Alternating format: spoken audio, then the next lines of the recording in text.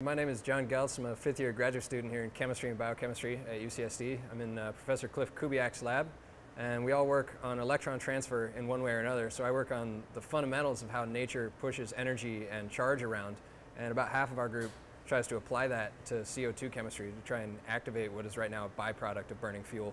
The funny thing about my research is that it's very fundamental and very, very physical, and you get wrapped up in a lot of equations, and I do a lot of spectroscopy, so watching the way light interacts with matter and trying to fit a lot of equations to the stuff that we see to see how nature actually uses this in photosynthesis and to see how we can use it in converting CO2 into a liquid fuel, which is the ultimate goal for a lot of people, and definitely half of our lab is working real hard on that. I was working with Rachel Stein at Castle Park High School, and it was a lot of fun. She's been teaching for about 6 years and really has it down pat, and so I was able to sub in very easily into her curriculum as she laid it out for the year.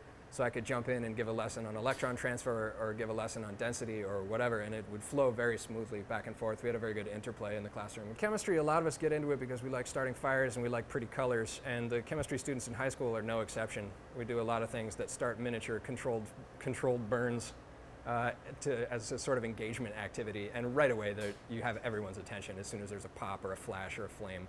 And they always put that as their favorite part, and yet by the end of the activity they also understand the fundamentals of why it burned or why it didn't burn. And students responded really well. I mean, first off, it's easy to see they're having a lot of fun playing with plastics as opposed to manipulating numbers on a worksheet. And then by the end we usually give them an exit quiz or some sort of evaluation after they've done some sort of lab activity, and it comes out really well. A lot of them do better than they did on some sort of pre-evaluation. It's really changed the way that I talk to people and the way I'll orchestrate a talk. As a graduate student, you get kind of used to giving PowerPoint talks, and it's very linear, which is fine, and it's good for an audience that doesn't have to write everything down. But the funny thing is when you go back to high school, you realize you're still talking and they're writing down something you said 5 minutes ago. So it really makes you pay very close attention to who's listening and what everyone is getting, which I think is useful in really any situation. One of the really cool things about the program that I don't think we realized when we started, or that I didn't realize when we started, is that it's sort of bigger than you. So I come up with an activity and implement it in the high school classroom, but then other teachers start asking for that. And all around, I implemented one of another fellow, Andro's, activities about smelling molecules.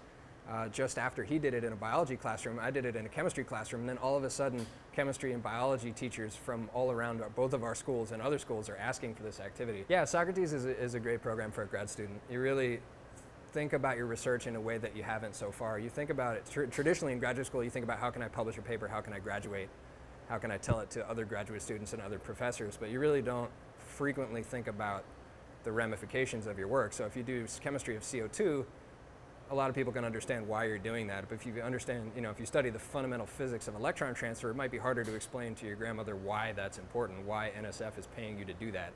And so it's really good. It makes you think about why you're doing what you're doing and how you can tell that to everyone.